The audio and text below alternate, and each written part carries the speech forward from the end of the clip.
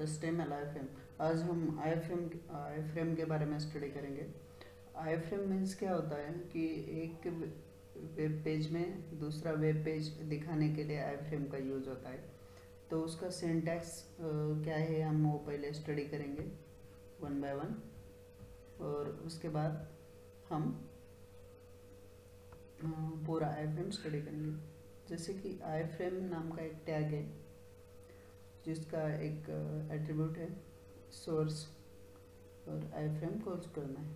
बस ये iframe का एग्जैक्ट टैग है, ये सिंटैक्स है।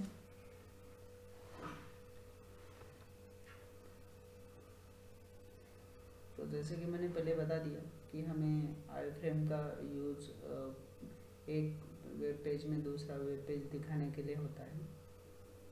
तो मैंने अभी ई बिजनेस सॉल्यूशन का एक वेबसाइट URL ले लिया है और मैंने iframe डाल दिया। अभी सोर्स में मैं वो जो पेज हमें दिखाना है वो पेज का URL डालता हूँ, और बस इतना ही सिंटैक्स है उसका।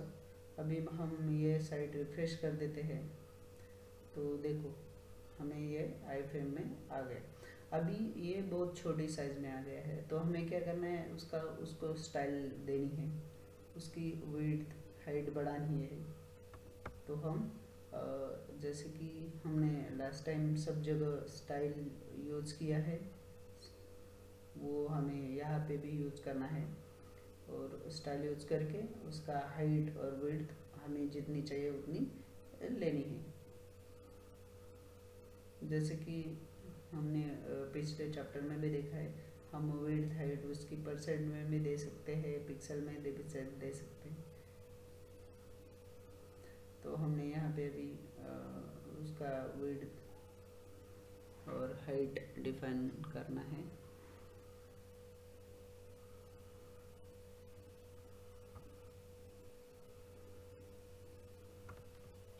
देखिए यहाँ पे हमारा विड्थ और हाइट डिफाइन करने का काम ख़त्म हो गया है।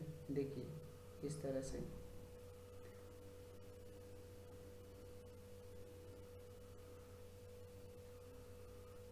तो मैं उसको थोड़ा बढ़ा देता हूँ, पूरे पेज में आ जाए इस तरीके से।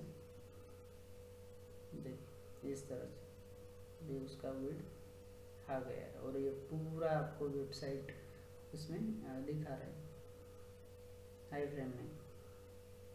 मतलब iframe का यूज़ ये होता है कि हमें थर्ड पार्टी कोई पेज हमारे पेज में दिखाना है तो हम उसका यूज़ कर सकते हैं।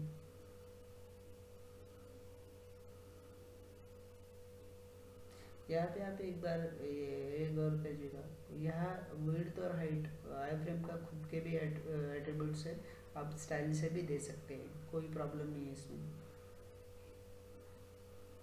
देखिए इस तरह से हमने उसका हाइट और विड्थ डिफाइन किया और उसका बॉर्डर रिमूव किया।